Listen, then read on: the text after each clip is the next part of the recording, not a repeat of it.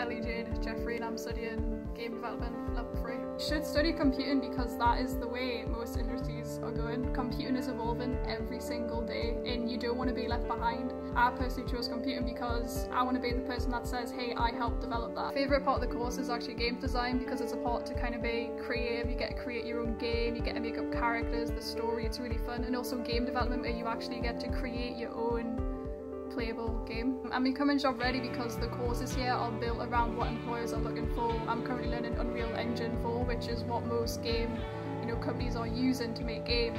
The staff are really great here. My work experience is a part of the Level Up project, so this is a digital skills network for students. Level Up involves quite a lot of things actually, so it involves obviously getting employers involved with students in more of a direct way. It's enhanced my own experience because it's really kind of opened my eyes towards what employers would want.